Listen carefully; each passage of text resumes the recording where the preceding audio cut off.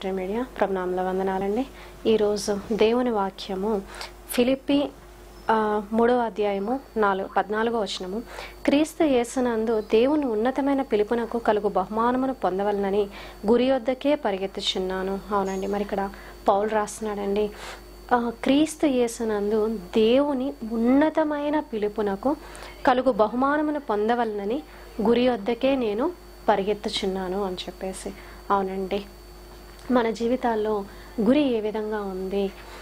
కొంతమందిని చూసినట్లయితే మరి ఈ లోకంలో ధనం సంపాదించాలని పరిగెత్తుతూ ఉంటారు, పేరు ప్రఖ్యాతులు సంపాదించాలని పరిగెత్తుతుంటారు. అనేక రకములైన గురి వాళ్ళు కలిగి ఉన్నారండి. అయితే మరి కొంతమంది మరి నేను ఒక ఆవిడని చూశానండి. మరి ఆవిడ ఎలాగైనా సరే ఒక మంచి నటి అవ్వాలి అని చెప్పేసి మరి ఆ విధంగా మరి ఆమె పరిగెత్తినప్పుడు మరి చివరికి తన జీవితము నాశనమునికే నడపబడిందండి. అవునండి, ఈ లోకానుసారంగా మరి ఎంత గురి కలిగి ఉన్నప్పటికీ మరి అవి ఏమాత్రము మరి ప్రయోజనకరంగా లేవండి. మరి చూడండి, మరి ఇక్కడ పౌలు అంటున్నాడు, దేవుని యొక్క ఉన్నతమైన పిలుపునకు కలుగు బహుమానం పొందవలనని గురి వద్దకే పరిగెత్తుచున్నాను అని చెప్పేసి. అవునండి, మరి ఈ లోకంలో మరి దేవుని కొరకు మనం పరిగెత్తినప్పుడు, మరి దేవుని పనిలో మనం పరిగెత్తినప్పుడు మరి దేవుడు మరి పరలోక రాజ్యంలో ఎలాంటి బహుమానాలు మన కోసం దాచిపెట్టి ఉంచుతారో కదండి.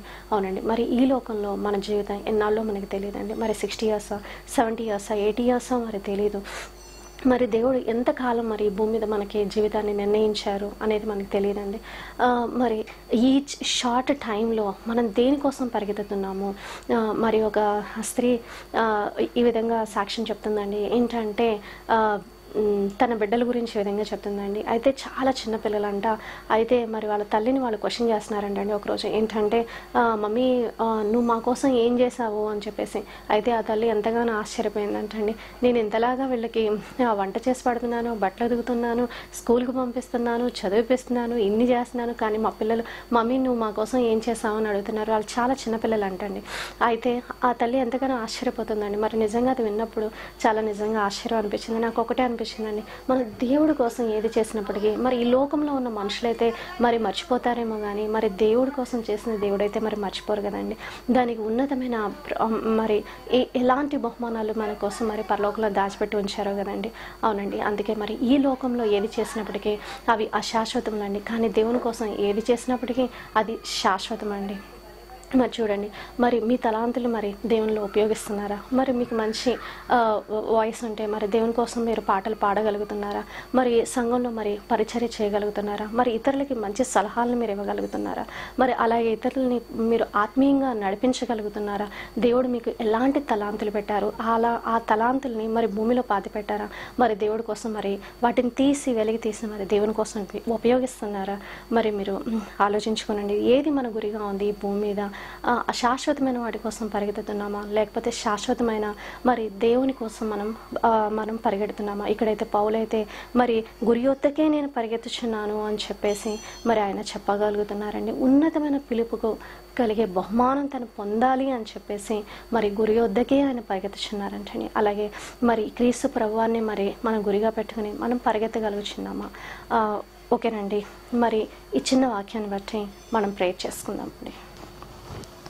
పరిశుద్ధుడ, ప్రేమ కలిగిన తండ్రి, నాయన ప్రభా దీవించండి, ఆశీర్వదించండి తండ్రి, సహాయం దయచేయండి నాయన. దేవానా తండ్రి, నాయన ఇదిగో ప్రభా నా దేవానా తండ్రి యేసయ్య, అశాశ్వతమైన వాటి కొరకు తండ్రి ఈ లోకంలో పరిగెత్తకుండా శాశ్వతమైన వాటి కొరకు పరిగెత్తట నేర్పించండి నాయన. దేవా ఆత్మీయమైన కన్నులు తెరవండి నాయన ప్రభా యేసయ్య, సహాయం దయచేయండి నాయన. దేవా తండ్రి నాయన ప్రభా డబ్బు మా వెంట రాదు నాయన, ఘనత మా వెంట రాదు నాయన ప్రభా. నాయన పేరు ప్రఖ్యాతులు నాయన మా వెంట రావు కానీ ప్రభా మీ కొరకు మేము పడిన ప్రయాస మాత్రమే మా వెంట వస్తుంది కదా నా తండ్రి.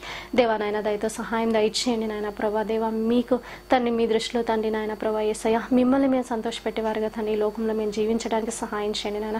దేవ మరి నాయన ప్రియులకు మరి ఎలాంటి నాయన తలాంతులు ఇచ్చారో వాటిని తీసి నాయన ప్రభా మీ కొరకు ఉపయోగించేవారుగా ఉండడానికి సహాయం చేయండి నాయన ప్రభా. కృప చూపించండి, దయ చూపించమని అడుగు వేడుకుంటున్నాను తండ్రి.